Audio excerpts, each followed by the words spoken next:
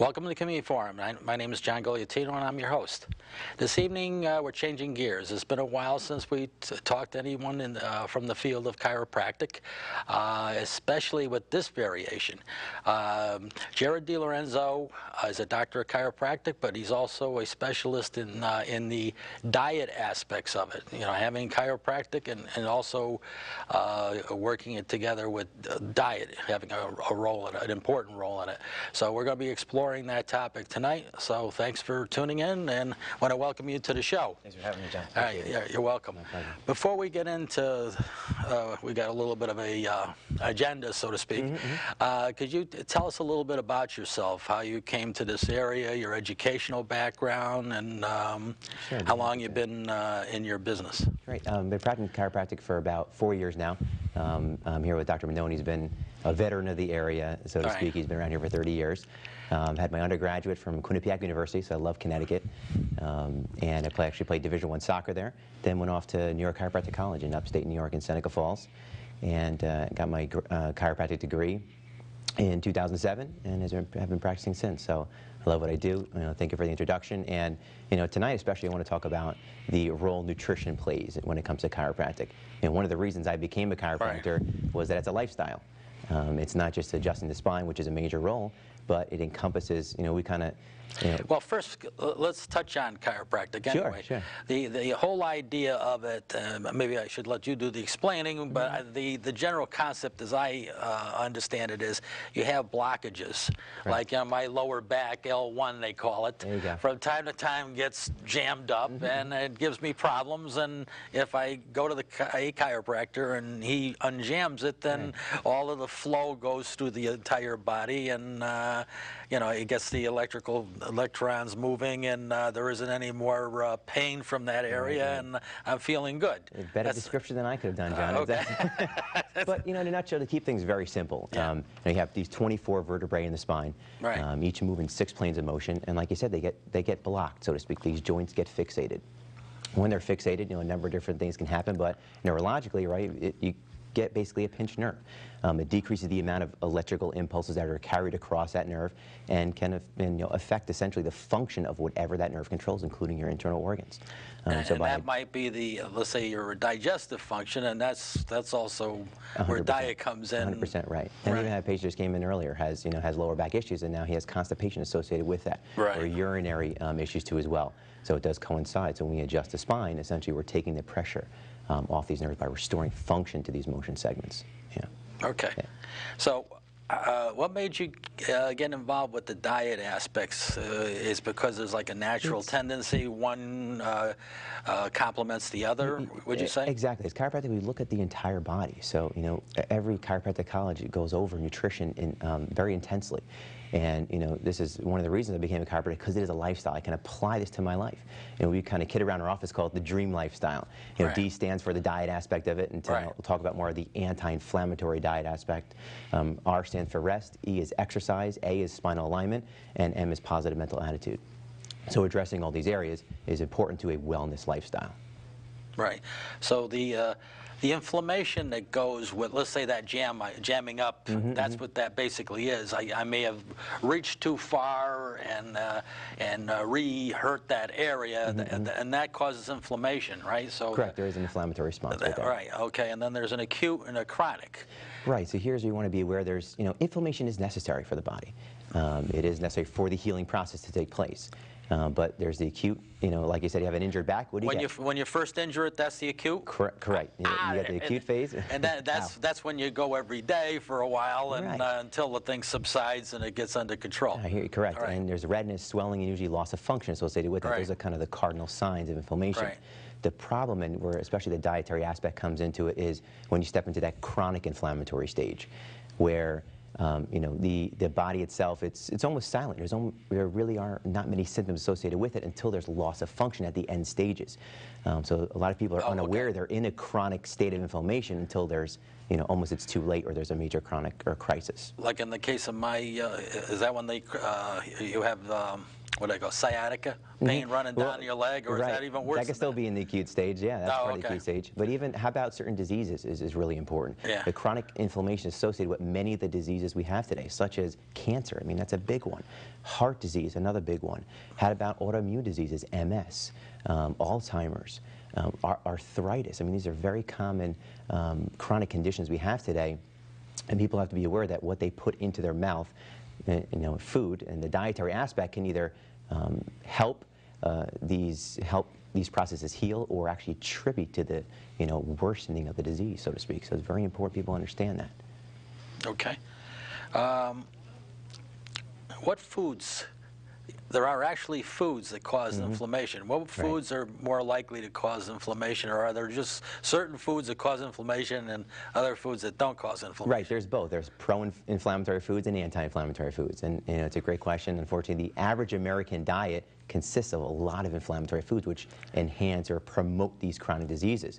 Now, to kind of bring it to basis, most people are familiar with omega-3s and omega-6s. Right. These are fatty acids the body needs, but they need to be in the correct ratios, and that's the problem with today's diet. It should be in a 1-to-1 ratio as much as possible, close to as you can get that. The average American diet is a 25-to-1 omega-6 to omega-3, and omega-6s are inflammatory. These foods are. Let's have examples of it, because someone says, geez, I don't remember the last time I had an omega-6. Yeah, and watch, it's going to be what everybody eats every day. Is that like a hamburger at McDonald's, which a lot of people out there have? Yes. Unfortunately, all the fast food, without a doubt. All the fast food. People know it's not good for you. And sometimes they don't understand why. And increasingly, even things like chicken nuggets, they got they got that stuff that what do they call it? Silicone. Yeah, it's mystery meat in there. You really don't know you didn't know that was there. Something was holding that thing together. Exactly. You didn't know until it was just recently revealed. They spray this silicone to hold the thing together. So he's like, what's safe to eat now? Not much, no. But I'll go over that too as well, because when I even discuss it with my patients, they freak out and like, oh my God, I can't eat anything now. Thanks, Dr. D. And we kind of joke about it, but then I always give them options. There are plenty of options out there. But other foods that are inflammatory, yes, all the fast foods, stay away from it. It's not good for your health. It produces something called arachidonic acid, and this is a precursor to inflammation. And these are the inflammatory cells that damage your internal organs. Now, other foods some people aren't aware of are whole grains. I mean, people think they're really good for you. Unfortunately, in smaller quantities, you got to be careful consuming a lot of whole grains. They do have more omega-6s to omega-3s. Some people out there are saying, what do you mean whole grains? I eat Cheerios every day. You're exactly right. I know. I lowered my cholesterol by 4 points. Give me a break. Okay. But, it's inflammatory. Anything made with flour basically is inflammatory. Really, our bodies are not designed to handle these foods in large quantities. Sugar is a major one. I mean, the average American consumes about 180 pounds of sugar per year. That just came out this past week. It was on one of the news shows. It's being recommended by scientists that it be treated like alcohol. And it is an addiction. You're exactly right. Yeah, it's an addictive thing that doesn't do any good for the body. Right. And what happens too, when people talk about these addictive foods, these comfort foods, well, there's a physiological response to that. When you eat these foods, they're mostly sugar and carbohydrates. Well, your body has to pump out, your pancreas has to pump out insulin in order to bring that glucose or the sugar into the cell. And therefore, having high amounts of insulin circulating affects your brain function, actually increases serotonin production in the brain. That's why these are considered the feel-good foods or the comfort foods. So that's another one. Is that what that? That's how physiologically why. Yeah, that's why you get that sugar high or whatever. Exactly, and then you're crashing, Yeah, and then you crash after. Yeah, geez, I had that cheesecake, I was fine. Now I'm in the dumps. That's right. That's right. And what about another major one is, unfortunately, and it will lead into our discussion on what we feed our livestock. The derivatives of inflammation, corn, soy. The oils are a major one. Corn oil, soybeans, safflower, sunflower. All these oils are detrimental to your health. They are, pro-inflammatory oils. Well, the FDA has taken some of that out. Not enough. But not enough. Unfortunately. Yeah. And it's just even eating the foods. Here's a problem where we step into our livestock. Here was a research study done by the National Academy of Science in 2008. So corn or corn oil, doesn't really matter, produces remember that arachidonic acid, which we discussed before, and that produces inflammation in the body, hence leading to these diseases. Now, these pro-inflammatory foods, or what we're feeding our livestock, such as we feed them corn. I mean, they're not supposed to eat that. That's not their natural diet. According to this study, the National Academy of Science in 2008, 100% of commercially bought chickens are fed 100% of the time corn until they're slaughtered. I mean, they're not supposed to eat that. 93% of cattle are fed corn 100% of their dietary life. And fish. So what you're saying is that corn should really be used for fuel and not for You're feeding. 100% right. See, you're on the same page as me. Oh, okay. But it's not really part of our diet. It's something that we really didn't consume, during the Paleolithic period. Something it was the era basically prior to 10,000, 12,000 years ago. So what you're saying, in ancient times, right, we were eating meat all the time. We did eat meat, yes. In other words, we were taking game off the range, but what did you eat with it? Or you were just eating so much birds and duck and... But a lot of them got their nutrition for that because there was wild game. They were eating their natural diet. It was completely okay. All right, so you have the meat, and, right, and then the berries are fine too. Right, fruits, nuts, vegetables, seeds, right, all part of that. And that was a major part of their diet along with meat, because that's the other fish, thing fowl. that the caveman... Correct, 100%. We got to go back to our roots. Yeah, you have to go back then because that's where our genetic makeup came from. So what you're saying, where we went wrong is when we started granaries and started farming. Yeah, pretty much. Yeah, unfortunately, industrial revolution, farming. Yeah, and again, did that increase the increase the incidences of subluxation and whatever? The subluxations, yeah, the misalignments of the spine. There's this spinal alignment goes back, dating back to the Egyptians. Adjusting the spine. It's pretty fascinating how far back it goes. Chiropractors, we are the masters when it comes to adjusting the spine, but it does date back that far. Right. But again, we have to be aware of the problem is not that we're eating these animals; it's what they're eating that is the problem. Now, my first encounter with you was at the Kiwanis Club. Yes, and I'm sitting there very comfortable, and you were talking about the different things, and I'm saying, well, so I always thought that about corn. I haven't been eating that much meat. I'm lucky if I eat 10 hamburgers in a year. So I was going, I'm right on page here. Yeah, this guy, you and I, right. I'm already past here. Did this, done that, whatever. And then you talked about something that totally shocked me because I just finished eating it. You talked about salmon. Yes. And salmon, it's wild salmon, true wild salmon, that's okay. Right. But most salmon, even the ones they display as wild, is not really wild. Right. The farm raised. Farm raised is where you go wrong. Yeah. Can you explain that? Yeah, I'd be happy to. And just like you said, you thought you're doing good, and then I you just find finished out, it. you get depressed, and unfortunately, my patients feel the same way. Yeah. But this is a big topic because fish is a great source of omega-3s, right? These anti-inflammatory fatty acids that that we should be consuming on a regular basis. Even the American Heart Association recommends that we consume more fish per week.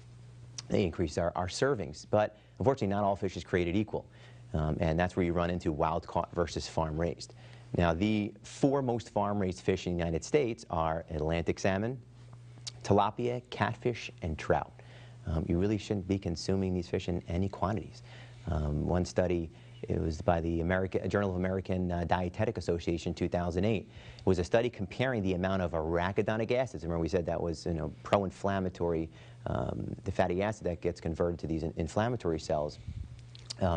Was comparing the amount in, just even say tilapia, 3.5-ounce serving of tilapia. Now, people love tilapia, especially if they're not, if they're not fish eaters. Some people start with that. But unfortunately, it's not a great choice. So arachidonic acid is the amount of inflammation, let's say, in that fish. They compared it to other foods. And they found a 3.5-ounce serving of tilapia, there was greater than 300 milligrams of arachidonic acid per serving. Then they compared that to, let's say, pork bacon. You think that's not such a great choice. Well, guess what? There was only 191 milligrams of arachidonic acid, so not a great choice. And is that because of the foodstuffs that we feed the animals? Right. You're 100% right. It's what we're feeding them that's the problem. Well, we're feeding the animals. It's not that we're eating animals as opposed to what we feed the animals that gives us this... and then we're consuming them, which is in their meat, and we're producing inflammation in our bodies. And then there's also the drug issue. We inject the cows to make them grow bigger with hormones and antibiotics so they don't get sick. And the same thing happens to the fish. Right, and fish, and especially in... They're throwing pills in there to keep them Yeah, alive in these swimming pools because there's too many fish. It's not natural. You put humans that close together, what happens? You know, you get disease. You get sick because you're on top of each other. And these fish actually they get something called sea lice because of it. You know, it doesn't sound appetizing, does it? So right, they have to kill off the sea lice and use chemicals and so forth. And you know, they feed fish, you know, especially tilapia, they feed it soy. What fish eats soy? You know, not to joke about it, but I don't see soy growing on the bottom of the ocean, do you? No. You know, they eat algae. That's what the salmon eat, algae. That's what they convert to the omega-3s, and that's why it's beneficial for our health. But unfortunately, they're feeding them these, you know, these soy products, and that's one thing that tilapia is, for some reason, is very efficient at converting and digesting the soy into that arachidonic acid and then inflammation. But again, they're not supposed to be eating that. So, what do you recommend rather than eating salmon and? Well, you can eat it. Just make sure it's wild caught. You know, definitely do that. If you have wild salmon, that would be fine. Is a better choice, yeah. And you know, these are things. What other fish? Codfish has got less. Codfish, okay, and it's important to know even the different types of salmon as well. Some have higher ratios of omega-3s to omega-6s, like a sockeye salmon or a coho salmon. Better choices. Really, in general, even if it's wild caught, stay away from the big game fish. You know, shark. You know, even like tilefish and grouper, swordfish. These fish have high levels of mercury, and that's something that you really want to stay away from because it's a neurotoxin. Well, do they go around the ocean saying, mercury? No, well, sometimes they get it naturally, you know, underwater volcanic activity, but usually you'll see it more with the larger fish, because those are the big game fish. They eat all the smaller fish. They have time to really accumulate high concentrations over time. Yeah. It's really the best fish, especially the smaller ones that not too many people like, but herring, sardines, high ratios of omega-3s. They're small fish, very low levels of contaminants. Sardines are good for you. Fantastic. Oh, okay. So keep it up if that's what you're eating. I always like sardines, but nobody else likes them. So. Yeah, not too many people do. But you know, this is stuff that I do with my family. You know, I'm a doctor. That's what I tell my patients. I practice what I preach. I'm not you know, do as I say, not as I do. And this is what my children eat. I mean, I have 21-month-old triplets, and they're eating wild-caught salmon. You know, they eat whatever me and my wife eat. Right. And basically, we try to go back to roots of a Paleolithic diet during that time frame. What caveman ate. And, you know, a lot of it is, it's an anti-inflammatory diet. Do you grow your own vegetables in the back? I try. I don't even have a backyard. I'm still renting an apartment. Oh, okay. Unfortunately, no. All right. But even if you look at civilizations, those that do their own farming, there's no pesticides or herbicides, and that's a major part of it too as well. Yeah. Is, you know, it is important to eat organic to reduce your exposure to these chemicals, you know, without a doubt. Right. So your recommendation is that people do a lot more of that. You know, do their own gardening. Do like a loss control type of thing. And it's not, some people get depressed, like, oh my God, I can't eat anything. But, you know, I'll rattle off a list of foods that are anti-inflammatory. Well, nuts and things are fine, right? A perfect example. What type of nuts, though? Because, see, a lot of people get mistaken about what is actually a nut. Right. I mean, some people look at me and they say, he's You're a nut. nuts. No, I'm saying peanuts are not nuts. And that's not necessarily such a great choice. And peanuts, too, is associated with aflatoxin. There's other things. There's better nuts that give you higher ratios of omega-3s to omega-6s. But walnut's perfect. Would be great. Almonds is another great choice. You know, pecan. You know, but really, walnuts and almonds have a great ratio. Sometimes I just kind of narrow it down to those. So that's great for a snack. I mean, something that people can eat, you know, throughout the day. And just be careful. They are high in calories, so don't try to consume too much of them. But you know, it's a great example. But that can be like one of the meals. You know, you have breakfast, but what would take the place of Cheerios in the morning? Great example. You have a little bit of salmon in the morning, why not? Who says you can't eat salmon in the morning? Okay. Well, a great thing is eggs. I mean, eggs are fantastic. They're the perfect protein, have all 20 amino acids, and even better choice, you can get omega-3 eggs. What you're saying is that eggs have had a bad rap. You're right. It's changed a lot over the years. Don't eat the yolk because of cholesterol, and eat the whole egg. It is beneficial. There are certain components in the yolk. An egg a day is not necessarily a bad deal. No, it's not. It's not. If you're doing 2 and 3, it's another story. Yeah, but egg a day is completely fine. You know, I have a hard-boiled egg, you know, a day. My kids have it, you know, as well. But you know, consume the whole egg, and also, again, a better choice is omega-3 eggs. They do have them now in the grocery stores. Right. You can get them, so that's a better choice to have that anti-inflammatory Now, aspect what would you of eat it. for lunch if you're not on a ham sandwich? Then what? In general, a lot of some anti-inflammatory foods, fruits and vegetables, whatever you're consuming, say Right. for lunch and dinner, can be kind of the same thing. Have obviously some organic salad, which is really important. Put some salmon, wild-caught salmon on top of it. You said you can't have that. Right. Or a lean beef or chicken. You can put that on top of a salad, or just have a side of your favorite fruits and vegetables with spices. Certain spices are anti-inflammatory, such as turmeric or ginger. Also, garlic. These have anti-inflammatory properties to them. So when you're cooking with them, essentially you're doing some good for your health. Also, aside with these fresh fruits and vegetables, the wild game, right, is a better choice. The wild-caught salmon. It's not all bad. Alcohol is anti-inflammatory. We're Italian. I mean, what's wrong with a little bit of red wine? It does have anti-inflammatory aspects to it, and stout beer. When you have that 1 to 2 glasses, you start stepping beyond that, it sort of has the opposite effect. Right. But it's not all bad. Right. Dark So chocolate is another one too as well. That's anti-inflammatory. So red wine is good. Yes, red White wine's wine good. is not good. No, red wine's better. Well, it's the resveratrol that's in red wine. Right. Powerful antioxidant as well as anti-inflammatory. And consuming tea, green tea is very beneficial for your health. Right. Just try to make sure it's more on the organic side to make sure you don't have the contaminants or the pesticides in there. But too as generally well. speaking, grains no good. Yeah, generally speaking, grains, unfortunately, really limit your quantity. I'm not a purist, but again, we just consume way too much of it. And unfortunately, look what's on the bottom of our food pyramid. Eat your whole grains. Have more and more servings a day. They're promoting, and you actually really want to limit that because of that inflammatory aspect associated with it. And again, this is going to help reduce your risk of, these chronic diseases that we face today. The heart disease, the cancer, the asthma, these autoimmune diseases, MS, all have inflammatory components to them. So by putting these processed foods, So you get away from inflammation, you're going to live longer. It's definitely a part to it. Inflammation, increased antioxidants is a major part of having a longer, healthier life, without a doubt. Right. Yeah. And how's that connected with chiropractic again? In other words, you're more likely to have back problems if you're not eating right? You can, even real simple, and if you have more chronic inflammation, it's actually going to increase pain. Not to get sidetracked, but here... Arthritis? Yes. And what do people mostly do for arthritis? What do they take?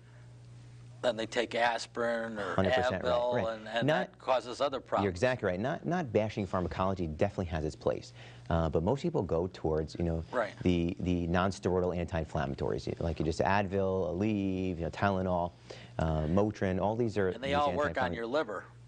Yes, unfortunately. And they weaken the liver. They weaken your and the kidneys as well. Yeah. And these, they do work. The reason they work is because they inhibit an enzyme that produces inflammation. Now, according to... But the more of that you have, the less likely you're going to make 92. Well, you're more likely to make, 72, and maybe then you're pushing it, getting to 80. Right. This is definitely not going to help things. But yeah, because they have their they have side effects to them, definitely. New England Journal of Medicine, I believe it was 1994, how consuming these non-steroidal anti-inflammatories increases kidney damage. New England Journal of Medicine, 1999, increases intestinal bleeding. Taking these non-steroidal anti-inflammatories. They kill 16,500 people a year. And that's just for literally taking it for 2 conditions: arthritis, rheumatoid arthritis, and osteoarthritis. That's a biggie. And not bashing pharmacology whatsoever. It definitely has its place. But here's what you can do even better. Here's a supplement, fish oil. This is a big topic today. There's been getting a lot of press in the past couple of years. If you take 3 fish oils a day, I do too, but if you take 3... Fish oils have potent anti-inflammatory effects. It reduces inflammation naturally, and it reduces these inflammatory pathways naturally with no side effects. Here was Journal of Surgical Neurology, 2008. It was basically comparing fish oils, or what's the active ingredient in fish oils, EPA, eicosapentaenoic acid. I was comparing that to non-steroidal anti-inflammatories. And EPA beat the non-steroidal anti-inflammatories 88% of the time. Those numbers are big. And again, not bashing pharmacology, was effective 12% of the time. People do need them, but 88% of the time you can do that naturally with no side effects. I'm going that route most of the time. But it is important in regards to the types of fish oils you take, where you're getting it from. This is very important. I really, Yeah, hopefully you're not getting it from the Gulf. Yeah, you're exactly right. In light of what's happened over the years, yes. But it's important the type of fish that it's come from. It has to really say. You should, very well be aware of where the source is coming from. It's best from anchovies and sardines, like we discussed before. Those smaller fish, they have less contaminants. It should be from a reputable company that it's a pharmaceutical grade fish oil. They're taking out all the mercury, the toxins, dioxins. This is very important, and that their other components that it's in the right ratios, because there are EPA and DHA are components of fish oils. Now this is sold in most stores, like Stop and Shop and right, places like it's that. everywhere. So what you're saying is should be on the label where they come from. And now isn't there a krill or a grill or krill oil? Krill oil. That's they say that's more effective. Getting a lot of press. I haven't come across too many research studies on it. Definitely wouldn't write it off. I'm always out there to try and find information on it. There are a lot of reputable doctors out there that do promote krill oil as another source too as well. It comes from krill, and it's what whales eat. And supposedly it's just a little bit more higher potent, and it contains a natural antioxidant with it that makes it higher potent as well. I think that does it right there. If the whales are eating it, look how big they got. Hey, that's it. You got to follow what they're doing. Yeah, because they're hanging around longer than we are, right? That's right. That's right. But like you said, there's so many varieties of these fish oils, and you know what? I very rarely, if ever, recommend anything that's out in these large chain stores, from your CVS's to your Costco. It's just usually a poor quality. It's not necessarily pharmaceutical grade. There's some toxins in there, and then again, you have to take this in the right ratios and the right quantities for it to really be effective. According to the studies, if you take around 3,000 to 5,000 milligrams a day, that's where it becomes therapeutically beneficial. And most of the fish oils that are out there, you'd have to consume literally 10 plus pills a day to consume those numbers. So I go with reputable companies, what my family takes, what I recommend to my patients, and we coach them how to take it accordingly, because it is important how you take it. If you combine it with other supplements or food and so forth, makes all the difference sometimes as well. Yeah, like magnesium and calcium pills. Yeah. Calcium is another thing. What's your opinions on calcium? Calcium. We dissipate after, I guess, the age of 40 or whatever. We're losing calcium. Right. Over time, initially slowly, and that's eventually leads to arthritis, or it might be. I think more importantly than calcium is vitamin D. Actually, vitamin D is getting a lot of press over the past couple of years. So you're saying go right back to the milk?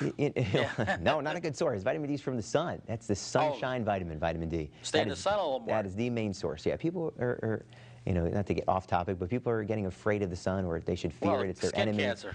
But it's been shown in certain studies that vitamin D can reduce your risk of skin cancer if your blood levels are at adequate. As long as you don't overdo it. Correct. That's where that's saying everything in moderation holds a lot of truth. Go out there for half an hour. Don't go out there for 3.5 hours. 100% right. All you need is really 20 minutes in the summer full body exposure, no tanning oils or sunscreen. Do you have a website you can say quickly? Sure. You go to Manoni Chiropractic, MANONI, chiropractic.com. And there's stuff on the diet there, right? Yeah, there's stuff on diet, and if people want to shoot me an email, I'd be happy to address it. All right, well, they're waving to me goodbye, so thank you for coming on the show. Thank you so much for having me. I want to thank the viewers for tuning in to the Community Forum. Tune in next week, same time, same station. I'm sure we'll have another interesting program. Good night for now, and we'll see you then.